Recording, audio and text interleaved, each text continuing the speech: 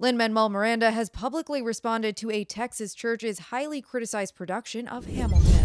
The Tony, Emmy, and Grammy winner shared a brief statement on Wednesday after the Door Christian Fellowship Ministries in McAllen, Texas, performed the musical last weekend, which was live-streamed and published online. The production featured unauthorized changes to the script and has been criticized for statements made by the church's pastor in a post-show sermon. Miranda tweeted, "Grateful to all of you who reached out about this illegal, unauthorized production. Now lawyers do their work." The statement from the Dramatists Guild not only condemned the McAllen Church's reproduction of the award-winning musical without a license, but its decision to do so with changed lyrics and added text without permission. Clips of the performance circulating through social media show scenes not in the original musical of characters making references to confessing and repenting to the Lord and Savior, while the post-show sermon suggests being gay is a sin and something an individual may struggle with. For more details to the story, head to Billboard.com. And for the latest on all your favorite stars, keep watching Billboard News.